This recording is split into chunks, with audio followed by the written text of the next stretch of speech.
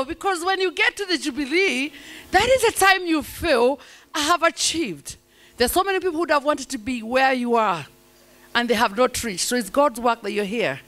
And number two, I always say, show me your friends, and I'll know about you. And today you have shown me your friend, Susan. I have seen them today, and I know what kind of person you are.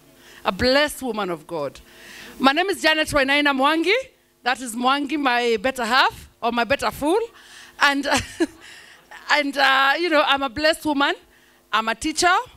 I teach chemistry, physics, and biology. So anybody who's struggling, I am that teacher who will teach any child. Eh? Physics, yeah.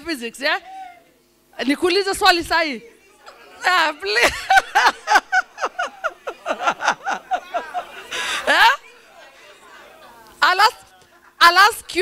I'll ask you a simple one. Name for me 5 renewable type of energy. We thank God. Pastor Torode. Please, ask me anything. Ask me this thing. Okay. What? Okay. What is the difference between beta, gamma waves? Talk to me. Beta and gamma. It's their wavelength. One has a shorter wavelength, and the other one has a greater wavelength. Right. Right. Now, can I say something very quickly? That table has won, this table has lost. I do tuition, by the way. I do tuition, yeah? I do tuition in Slough. No, not for the children.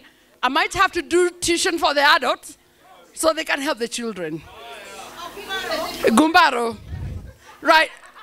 I'll talk very quickly, but I also wanted to make sure that we're having a good time. Are we having a good time? We are celebrating Sister Susan, and it's important for us to be happy when she's here because you know what? It's not every day we have a celebration. We've come from a COVID season. We have not been able to see each other. Now we see each other. So that's enough for us to thank God. Now, for me, before I get started with telling you who Nala is. As Africans, we're often underestimated, pushed aside, told to wait for others to solve our problems.